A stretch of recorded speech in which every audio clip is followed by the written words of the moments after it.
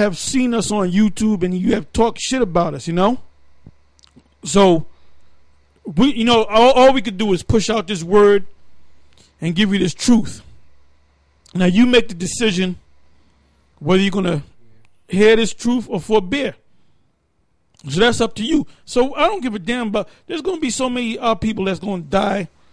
You know, I don't know if it's gonna happen one day after November 6th, which is November 7th. I don't know if it's gonna happen in the beginning of December or January or January 20th or in the springtime. But like I said, going back to what I've been saying, whoever becomes the president of the United States, everything is low key right now. Once they establish who the new president is, then the elite, the illuminated ones, the top elite, they're gonna really push forth their agenda because they want to establish that new world order. So you Jakes are helping them by killing each other. You making their job easy. So at the bottom line, I don't give a damn about you niggas. You want to go and kill each other? You don't make a point to get out of that damn city and go to greener pastures, so to speak. That's on your black ass, man. That's on you. All right, go ahead. Number one is Camden, New Jersey. Yep, and that Camden, New Jersey. Number one. Ding, ding, ding, ding, ding. Yeah. Jake, man.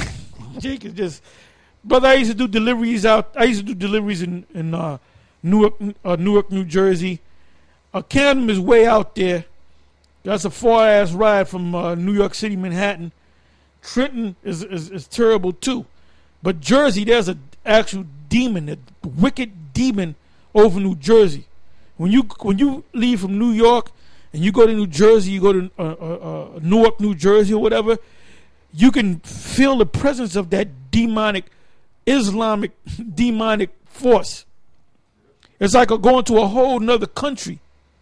The niggas look different. You got Jake that live in New Jersey, right? They different from Jake from New York.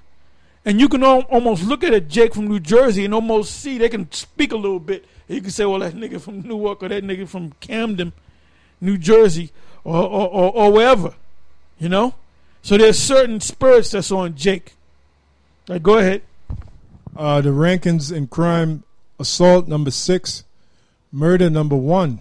Murder number 1. That's what made him number 1. So you can't tell me Jake can't achieve nothing. When it comes to wickedness, they're good at what they can do. You know, they overpass the deeds of the wicked. Rape number 8, motor vehicle theft number 8, robbery number 1, burglary number 41. Becoming the new murder capital of the world. Camden, New Jersey is definitely one. Yeah, of the world. Camden, New Jersey is definitely one, or if not the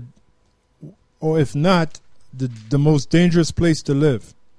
Ranked number 1 in robbery and murder, it would never seem like a good idea to scroll through at night. In fact, when DVD series hoods tried to, they got a good 30 seconds of film before hearing the nearby gunshots and getting in the car to jet. With only burglary not in the top 10 because they'd rather kill you.